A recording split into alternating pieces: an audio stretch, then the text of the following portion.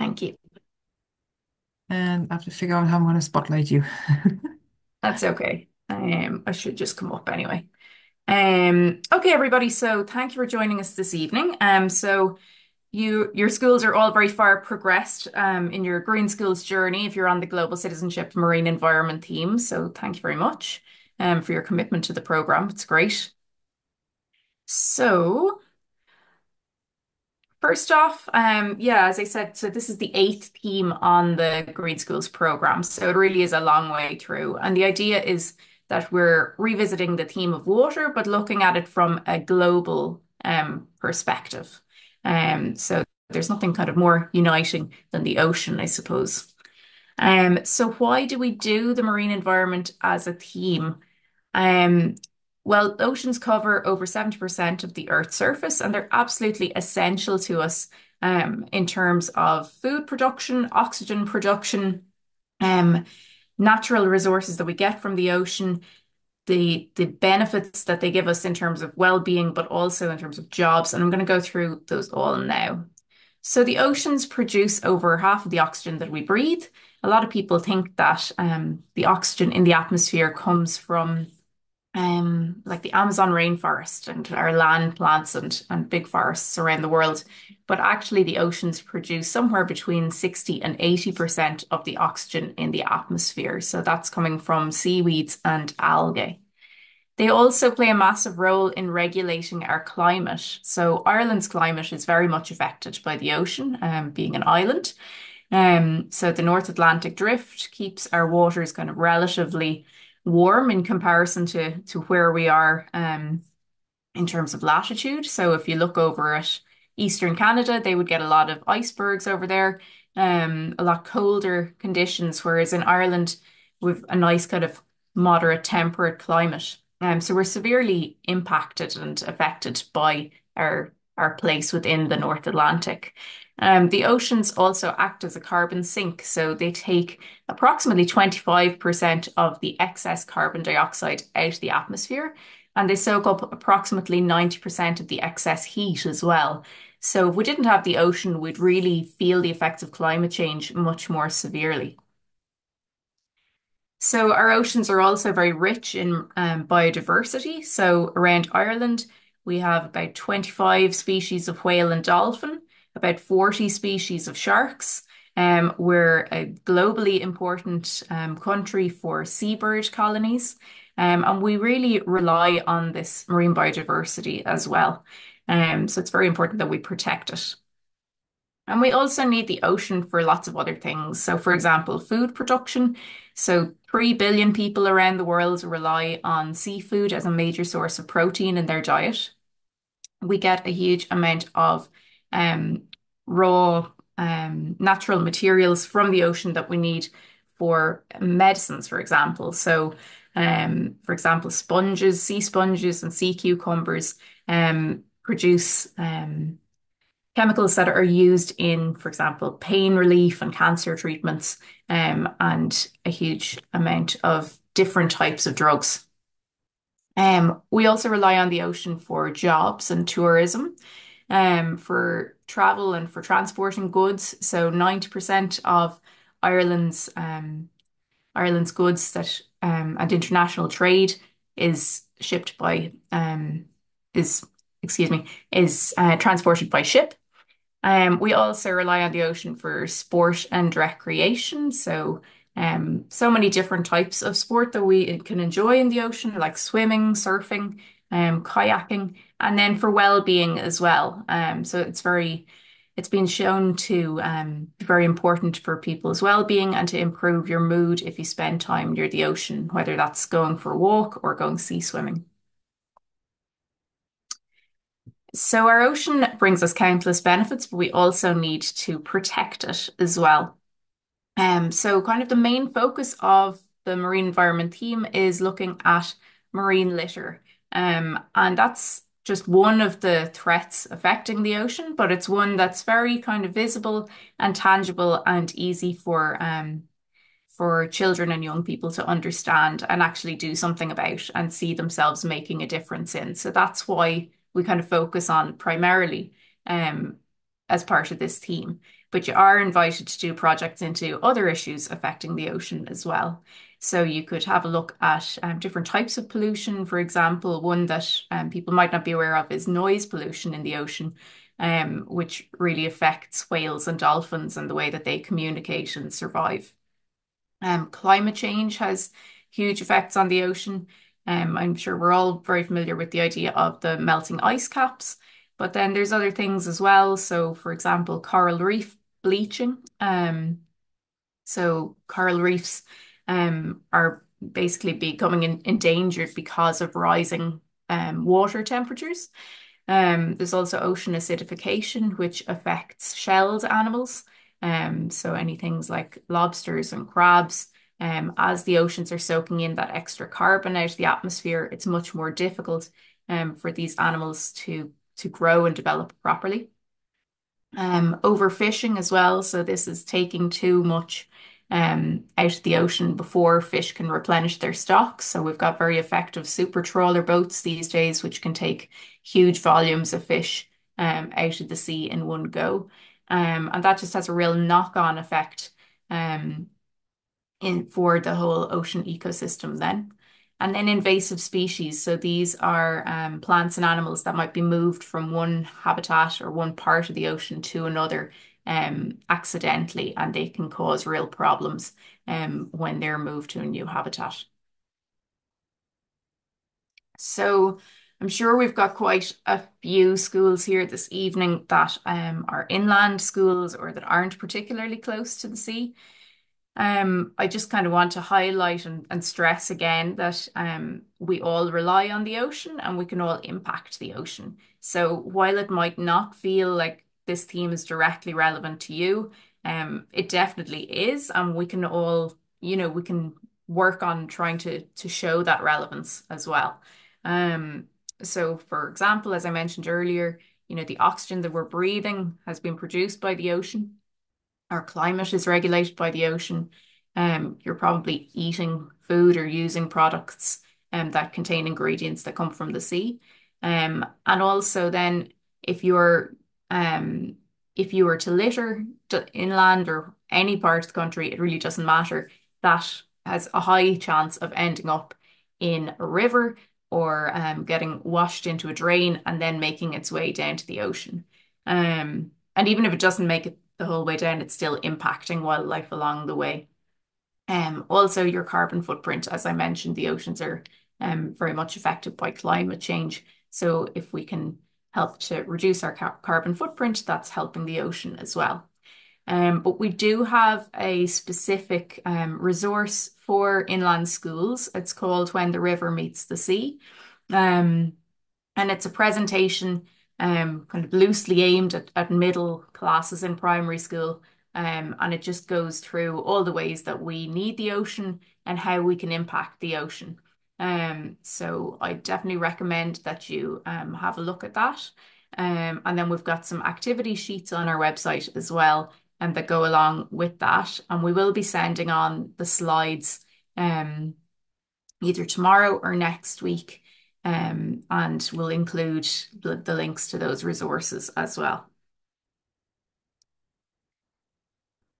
So marine litter is a massive problem. 80% of marine litter originates on land. And when we have a look at kind of the coastline or look at beaches, we're really only kind of seeing the tip of the iceberg. So only about 15% of the marine litter in the marine environment is visible on beaches and on coasts.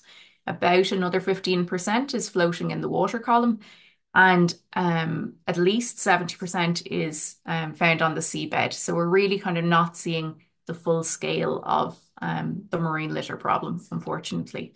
Um, Sorry, just want to go back there. Yeah, and just also to say that when you're kind of delivering this material to the students, marine litter can be a very overwhelming problem once you start doing projects on it and start doing research into it. Um, you know, Plastic can be very difficult to remove from the ocean, and it can have very kind of long-winded impacts on the ocean and marine ecosystems. So I suppose depending on the age of the students that you're teaching, it's really important to try and inform them, but also to not get too bogged down in the statistics, which is what I've tried to do here. Because if you get into the nitty-gritty of it, it can be very overwhelming.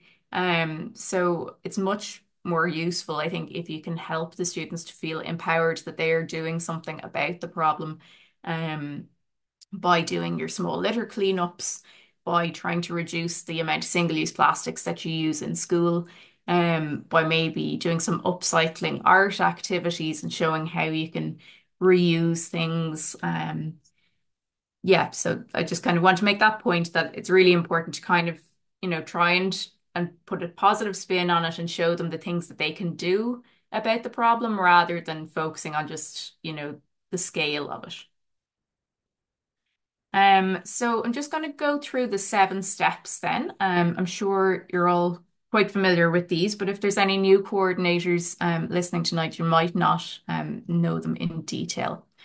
And just to say that we are sending out our new Global Citizenship Marine Environment handbooks.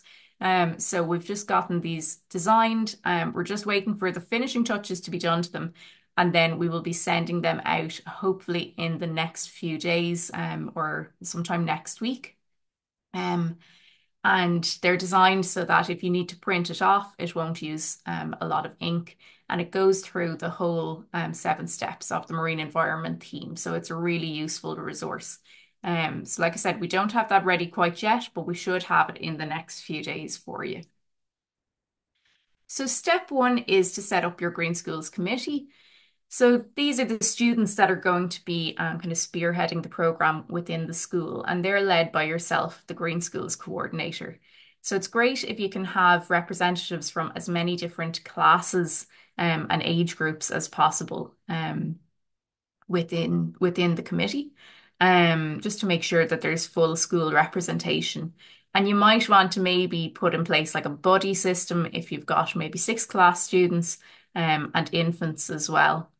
If you're a secondary school teacher, it's great to give the students as much ownership as you can over the program so that they're kind of the ones that are really driving it, with guidance from yourself. But it kind of makes them buy in more, I suppose, if they have ownership of it. You might also have some non-teaching staff, like you might have the caretaker or you might have the principal involved as well. And your committee should meet regularly. It's up to yourselves how often that is. It depends on, on your school situation. And your committee should keep records, should keep meeting minutes, which you will need to submit with your flag application. You also might like to designate different roles on your committee. So for example, you could have, in primary school, you could have the litter wardens who are maybe responsible for maintaining the litter and waste flag, or the energy savers, or the water wardens. Or you can have them kind of doing different jobs, like you might have the minute keeper, the secretary, or the chairperson. So it's very much up to yourselves. Step 2 is your environmental review. So this is the main body of work that you need to do at the beginning of the theme to kind of figure out how much you already know about the marine environment. So there's 3 essential actions as part of the environmental review. The first one is the Marine Litter Awareness Survey. So this is just a short questionnaire that we ask you to fill out in your first year working on the theme, and in your second year working on the theme as well. So in the first year, you should try and do it as early as possible in the school year, before you've really kind of taught any lessons about the marine environment. And you want to get as many students as possible in the school to complete this survey. And then you just work out the percentages, as you can see here. So the first question, for example, what percentage of students in the school have ever heard about litter in the ocean? Can list 3 ways litter might end up in the sea. Can list 3 reasons why it's bad to have litter in the sea. Can list 3 ways we can stop litter from ending up in the sea. Can list 3 ways that climate change affects the ocean, and can explain what marine means. If you're in your second year working on the marine theme, you might notice that these questions are phrased slightly differently to the ones that you would have completed last year. This was just that there was a lot of feedback saying that some of the terminology was a bit difficult, particularly for younger primary school kids. So we've just tried to simplify the language a little bit this year. But if you're in your second year and you've already done your year one of the survey, you can do the exact same survey again for year two, and submit that with your application. But if you're just in your first year or you're just completing the survey now, then these are the list of questions that you should be asking, and they'll be in your handbook. Bum, bum, bum, bum. The second essential action is to investigate sources of marine litter, and to try and take action to reduce marine litter within your school. So you might investigate just kind of land-based litter, so that's just from people littering, or maybe from poor waste management, from overflowing bins, things like that. You could have a look at microplastics. So these are tiny plastics that are kind of very barely visible to the naked eye, and they might occur. They might be designed, for example, to be in cosmetics like toothpastes or body scrubs or face washes. And they are being phased out now, so hopefully we won't see too much more of them. But they do still show up as well. Like glitter, for example, is a microplastic. So that might be one that maybe you could kind of scale back in school in your art classes and think of some kind of alternatives to using that. Because once these microplastics get washed down the drain or in the sink and end up in the ocean, they're like incredibly difficult to remove again. And they also end up in the food chain and eventually comes back to us and can cause a lot of health problems for humans. Um, Other plastics might be balloons. So if you can avoid balloon releases in your school, because balloons, once they get up high enough, they explode, and then they come back down to either the land or the sea in tiny fragments. And then you could do investigations into other things. So, for example, cargo spills. So big shipping containers sometimes fall off ships. There was a famous one in the 90s of a shipping container full of rubber ducks that went overboard, and the rubber ducks ended up in all different parts of the world, because they were being drifted along on the different ocean currents. Um, so those are just some of the sources of marine litter. And if you could try and take an action to try and reduce those, so as I said, maybe thinking about phasing out glitter, maybe trying to introduce maybe a school reusable bottle, um, those kind of things, then that would be a brilliant action to take. Another one actually for primary schools is using those kind of twistable crayons that are encased in plastic. If you could maybe swap them for more traditional crayons that are just like in a little bit of paper, that would be one way that you could cut down on your plastics. And then the third essential action is to carry out a cleanup. So a very quick and easy way to do this is to do a 2 minute beach clean or 2 minute street clean. So this is where you literally spend 2 minutes cleaning up your local beach, park, river, or street. You take photo of the rubbish that you collect and then upload that onto social media with the hashtag 2 minute beach clean or hashtag 2 minute street clean. And the idea is that you show how much of a difference you can make in a very short amount of time. So you're doing little cleanup and you're raising awareness. Um, so again, as many people that you can get involved as possible for your cleanup. If you want to do a larger cleanup, that's absolutely perfect. So those are the three essential actions for your environmental review. Step three then is your action plan. So this might be promoting an action to reduce marine litter, as I mentioned there. For example, trying to introduce reusable bottles, organizing regular cleanups, creating awareness of microplastics, or it might be increasing awareness levels. So you can do that by updating your Green Schools notice board. You might carry out more surveys. So in addition to the marine litter awareness survey, you might do a survey of maybe kind of what plastics are being used in the classroom or in our lunch boxes. You might do a project about different marine species, or different marine topics, like maybe overfishing or maybe climate change in the ocean. Or you could do a project on your local river or lake if you're not near the sea.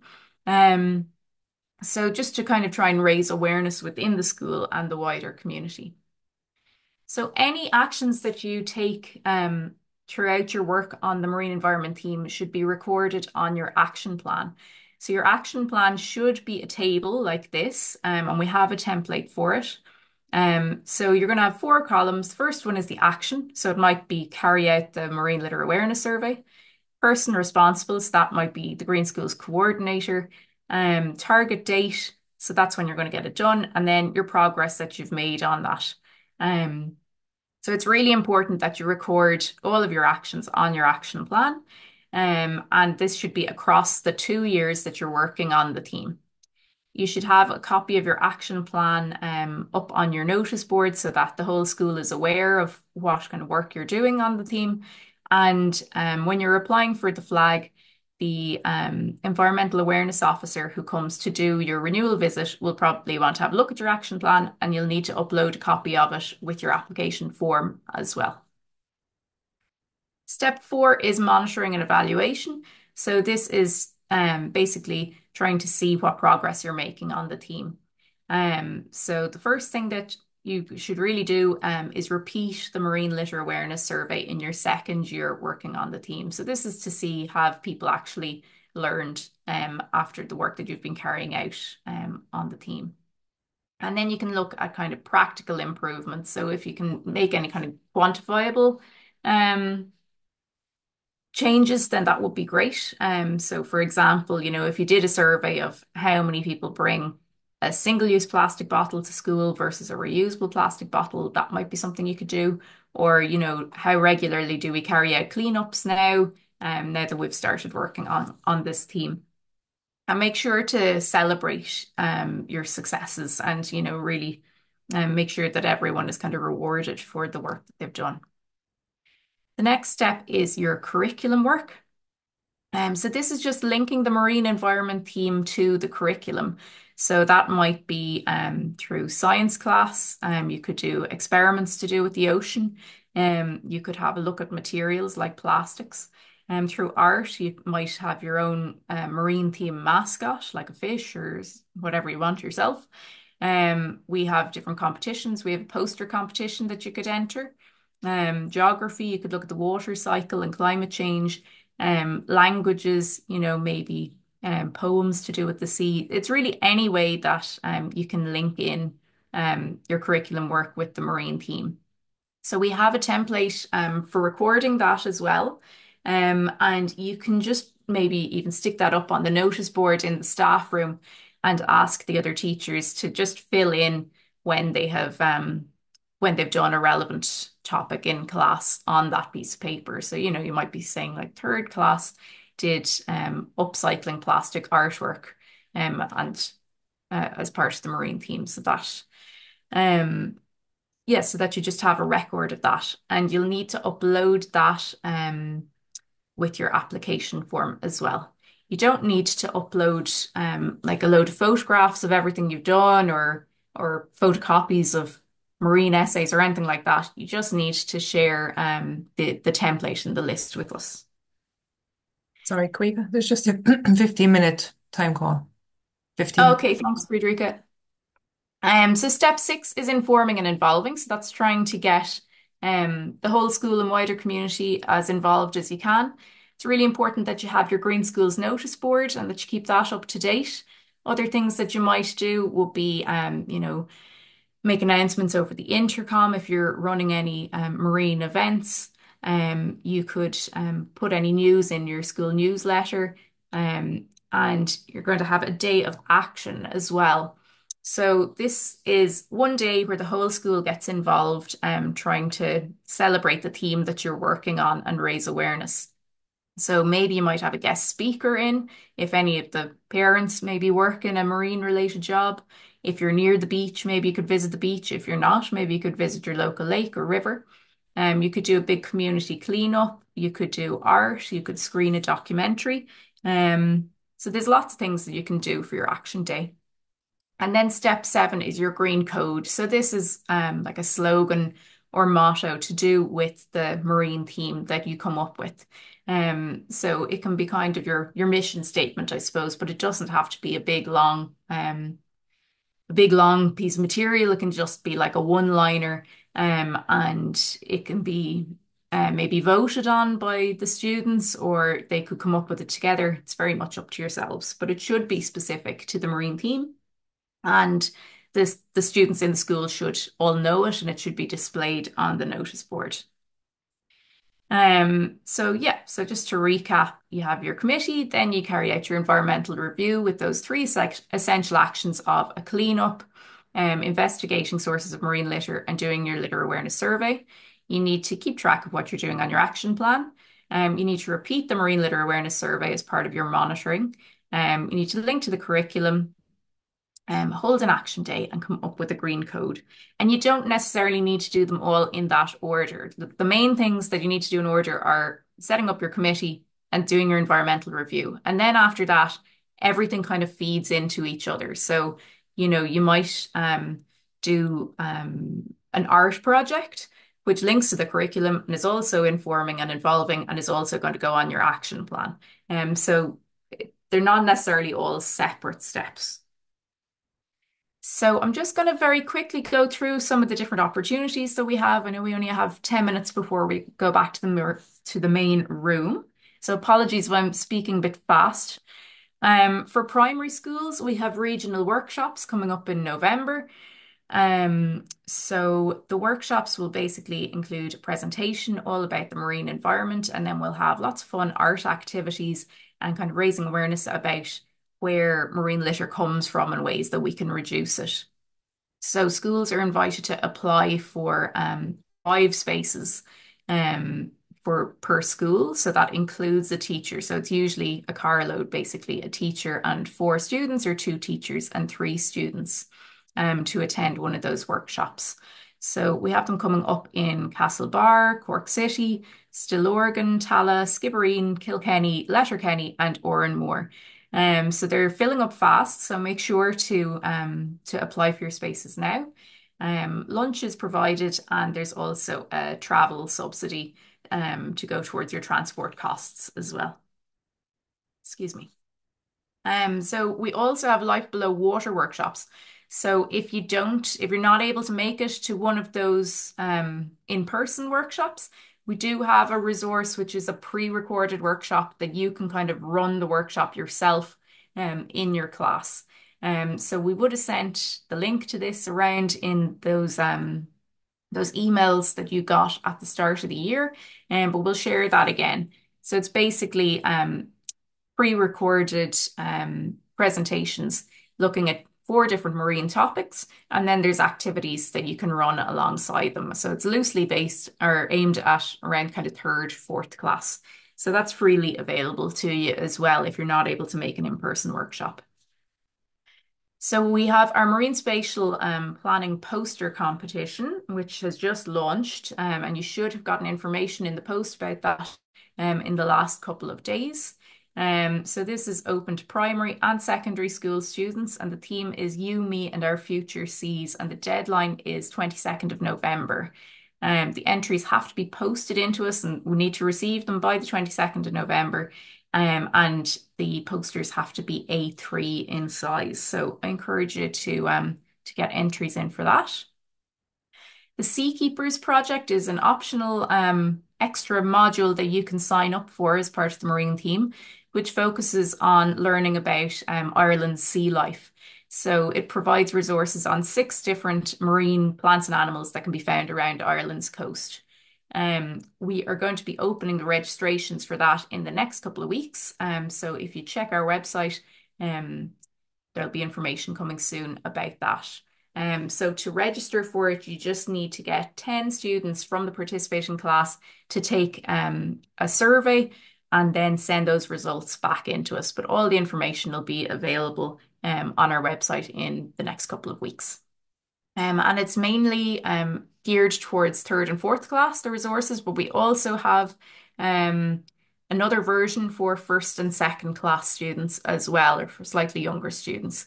So you're very welcome to apply for the Seakeepers project.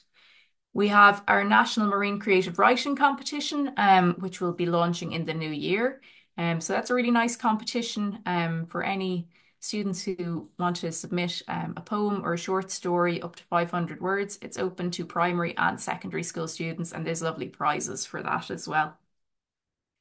Marine Week is our annual celebration of the ocean, and that's going to run from the 31st of March to the 4th of April this year.